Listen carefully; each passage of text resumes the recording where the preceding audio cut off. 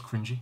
Hello and welcome. It is Monday, of course, which means it is Demon of the Week. And who is today's demon?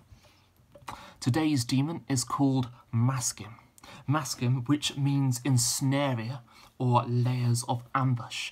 Maskim is one of 7 Sumerian demons of hell. So I haven't really looked at any Sumerian demons so far. I've had Greek and I've had Christian, but I haven't looked at Sumerian, which is quite excited. He's supposed to be one of the princes of hell, or otherwise known as the princes of Abyss, considered one of the most powerful demons, but aren't they all?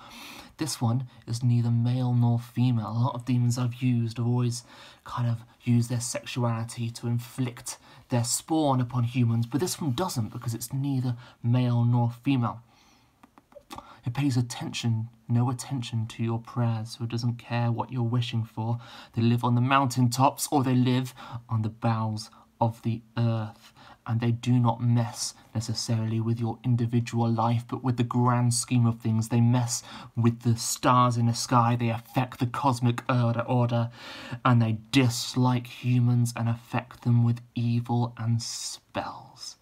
That was Maskim.